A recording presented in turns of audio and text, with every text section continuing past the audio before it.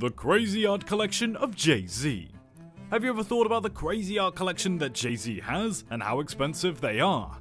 Well, welcome back to Art and Beyond. In this video we will see Jay-Z's insane art collection. Jay-Z is a gifted rapper, producer and executive of a record label. His estimated net worth is $1.3 billion. Even without going on tour or releasing an album, Jay-Z makes millions from his Armand de Brignard, Champagne and Douce Cognac. Recently, he has begun discussing his interest in contemporary art, specifically in the works of Andy Warhol and the sculptors Tim Noble and Sue Webster. I started making art about 5 years ago. I purchased a few Warhols. I have a Rorschach over my living room fireplace, Jay-Z admitted to Howard Stern. Art is the key. I make an effort to purchase the items that speak to me. I have everything from Sue Simmons, who is brand new, to Andy Warhol and Tim Noble. Whether David Hammons earns a ton of money for me or not, he is my equivalent of Ed Ruscha. Since Jay-Z initially alluded to Pablo Picasso in Friend or Foe in 1996, it has been evident how much he appreciates the visual arts. On the track, it was more about gunplay than ownership, but at the very least, it demonstrates Jay-Z's attention to the art world. Since then, he has steadily increased his engagement with the fine arts by endorsing artists and purchasing expensive works of art. Jay has noticeably broadened his understanding of the arts and his range of tastes. With the assistance of his art advisor, Jean Greenberg Rohatyn, Jay has acquired a taste for better things. The fact that he simply said, "House is like a museum" in 2011's Illest Motherfucker Alive, and then distinguished between Laveur and the Tate Modern on this year's Picasso Baby, where he performed alongside the performance art legend Marina Abramovic, shows that he has visited a few institutions. So without further ado, let's look into the crazy art collection of Jay-Z. Number 1. Hebrew Brantley.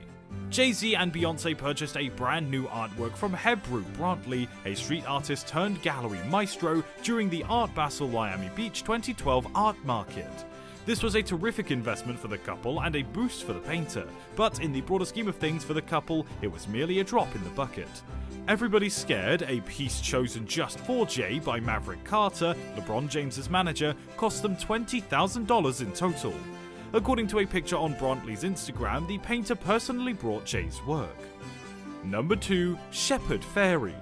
Shepherd Fairy, they finally gave me some hope, Jay raps in reference to the street artist who created Barack Obama's official 2008 campaign poster in the 2013 song Oceans. Original pieces by Fairy fetch close to $100,000, while his lithographs sell for about $6,000 each. But why would Jay want a lithograph anyway? He would undoubtedly choose an original piece given that Hov's mysterious piece was valued at $30,000 to $40,000 bracket. Number 3. Tim Noble and Sue Webster.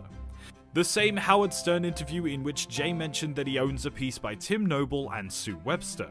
It's safe to assume that it isn't one of their amazing show sculptures, which are made primarily from trash, as they tend to be cumbersome and conceptual rather than purely aesthetic. However, the market for these two post-young British artists is gorgeous neon and other types of light-based works, perhaps the YE sculpture that was featured in the 2007 music video for Blue Magic. These types of items typically cost $250,000 to $500,000. Nevertheless, this item specifically fetched $541,000 at auction. Those who make art and those who buy art are the people who genuinely appreciate the time and effort spent on making something significant. We would very much appreciate if you could like and share this video and subscribe to our channel. Number 4. Laurie Simmons. In 2010, Jay-Z and Beyonce got into a small spat over which Laurie Simmons' image should hang in their residence. Jay first decided on the picture of a rifle with female legs. Beyonce, however, didn't like the implied violence and sent the item back. She brought a perfume bottle with legs home as a more feminine image. The artist, who is the mother of Lena Dunham, sells the piece at auction for between $1,700 and $96,000. The lying perfume bottle, the piece the Carter family ultimately acquired, fetched for $22,800 when it was auctioned off in 2016. With Simmons' recent success, we'll award Jay a respectable $25,000 for this one. Number 5. Andy Warhol. Since Jay previewed his taste in interior design in 2006 Lupe Fiasco song Pressure, where he said, "If conflict calls for Warhols/hope, you get enough space on your hall's walls." Warhol has been mentioned at least 6 more times than any other artist in Jay's discography. He described buying a couple Warhols in the Stern interview, notably the Rorschach paintings that were used as the art cover for the decoded memoir Jay was promoting at the time. These prices sell around the $4.5 million each auction. You may expect to spend close to $10 million on Warhols alone if you multiply that by a couple. Number 6. David Hammons. Jay claims in the 2010 Stern interview that he owned a David Hammons picture with a pile of bricks at the bottom that makes him think of this project.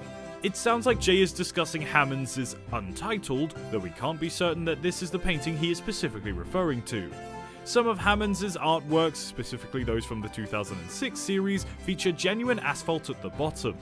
Pieces of this magnitude by Hammons sold for about $750,000 each in 2011.